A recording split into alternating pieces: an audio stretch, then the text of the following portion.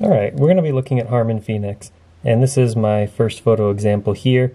I mean, well, this is kind of an example of what Phoenix kind of does if you don't expose it 100% correctly. Let's see if I can zoom in a bit. Oh, I can. I probably could have gone slightly brighter, but even then, indoors, I feel like more of this detail would have been lost over here. It's really tight when you have to use this film stock. Everything you do is extremely tight, so make sure you really treat it like slide film. But yeah, no, the blacks just completely go away. It's kind of a shame, but then again, crunchy film is kind of nice, isn't it? Okay, we're gonna go for another one here. I don't remember if this was pushed or not pushed. I think it's regular. This one was a hard one to color balance too. It was a weird day when I took this out. As you can see, a lot of the trees are still bare and stuff. But yeah, definitely interesting colors you get. A lot of green saturation.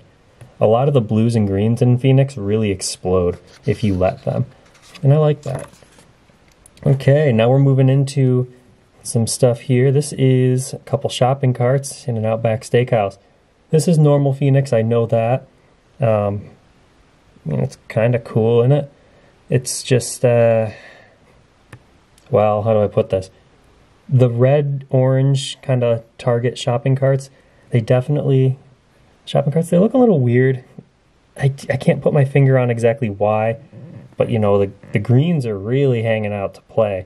But the carts, they got something glowing in them. I just can't explain it. Same with the Outback lettering. I think the reds, depending on if it's like not completely red, they kind of go a bit red-orange. But nonetheless, I still think it's cool. All right. This is inside of a Dairy Queen. This is one of my favorite shots I've taken on Phoenix just because, like, look at this. It's awesome looking. Of course, the shadow detail is completely gone. You got a little bit of nice halation on the table here. It looks like an old film photo. And I think that's kind of what I like about it because the grain structure is, I'll say, very pronounced. Like, if you get up closer, oh yeah. Yeah, that's pretty grainy. But it just looks so cool. I don't know, I'm a big fan. And if you turn to your left inside that same Dairy Queen, well, then you'll see this. So, the weird thing about Phoenix is it reacts very differently when you put it under different colors. And this is just a very big example of that. I don't know why it does it. This is just what it does. This is not how the place actually looks. But, you know, it's weird. So now we're getting to the Phoenix pushed one stop. I pushed this one stop and then I also shot it at 320. So giving it a little bit of a boost there. There's the moon, and this is definitely not focused on the tree. Definitely went basically straight to infinity on this one. I don't know. I like the way this one came out. The blue is incredibly strong. Pushing Phoenix leads to incredibly contrasty stuff as well. So you might want to lower that in post like I had to do for a few things. But, you know, it's just a pretty looking film stock. Not the sharpest, but very pretty. That's kind of like how I have to look at it. This one, I'm pretty sure I just missed the metering. I think I had too much sky in, and it's like, oh, okay. Yeah, I should have definitely metered somewhere down here. But yeah, that's supposed to be pretty tan. You'll see it in the next picture. Yeah, so that's more accurate, I would definitely say. You know, what I could say about this is, you know, this is a beach film stock if you don't blow out the sand highlight. But look at that, the water, it's got a lot of depth to that color.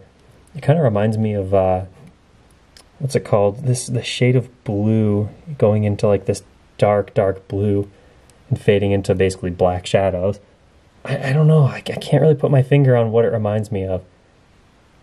It kind of reminds me actually of the front of the CD Biomech Ocean Machine from Devin Townsend. Just that shade of blue in the water. Incredibly nostalgic for me. It still looks really cool actually. You get decent sharpness on a lot of your shots. Make sure you have the sharpest lens you can on and your focus is bang on. But, you know, it's not like Ektar, for example. You can get sharp shots, but it's not the sharpest. That's how I've at least run into it. So there's a motorcycle, pretty neat. I think I focused on this thing right here in the middle. I don't know what that part is called, but yeah, you got some grain around, it's fine. The blur out background is not that much because I was using an f4 lens. I know that 24 to 105 in my kit because that's the only 24 that I really have. And that's remotely bright, if you can call f4 bright. I have no idea what I'm getting at. But this orange looks great. Very, very strong oranges. I don't know, it's just something about the primary colors in Phoenix, they really go. So the sky, anything red or orange. So yeah, blue, green, and reds. I don't know. Last photo here. This is probably my favorite that I've taken on Phoenix. And yeah, that's the result of the pushing. The halation is much more subtle because, well, you're underexposing it essentially and just bringing it up. So it doesn't tend to just explode as much on there. And even the cat, it's a white cat and it's not overexposed. So that's a unique thing that you can do with Phoenix if you hate halation is, well, just push it.